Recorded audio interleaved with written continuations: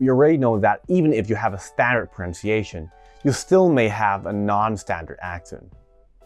And stress is likely to be the cause of it. Hi, I'm Wayne. In this video, I'm going to show you what stress is and how to find stress in words and sentences.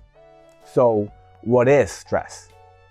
Stress is the act of making a syllable relatively longer and louder.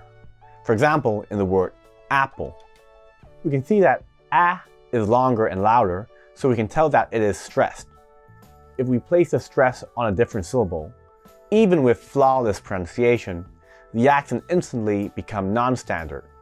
For example, apple. So how do we know which syllables are stressed? Okay, for word stress, it's very easy. You just have to look in the dictionary and find these symbols. This symbol means the syllable carries the strongest stress, which is the longest and loudest. We call it the primary stress. This symbol means the syllable also carries a stress, but not as strong as the primary stress. We call this the secondary stress. You can look at these words. Resonation, 19, photographic. For sentence stress, it's slightly more complicated. There aren't any symbols for you to find. Fortunately, there are some general guidelines. Generally, content words tend to carry stress, while function words tend not to carry stress. This is because content words tend to carry more information than function words. For example, I want a drink. I can make it. I can't sleep. Tom and Jerry. These are stressed because they are content words.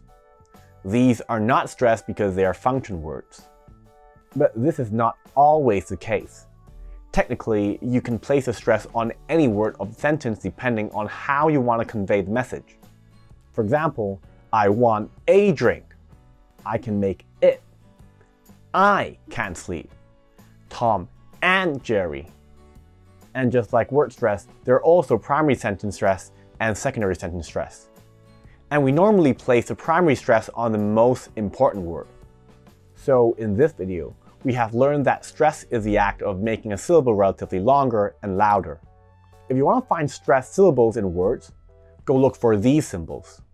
And if you want to find stressed syllables in sentences, go look for content words or the most important words. Do you think stress plays a big role in accents? Tell me in the comment section below. If you want to have a standard English accent, click the link below to get a free gift. This video ends here. See ya.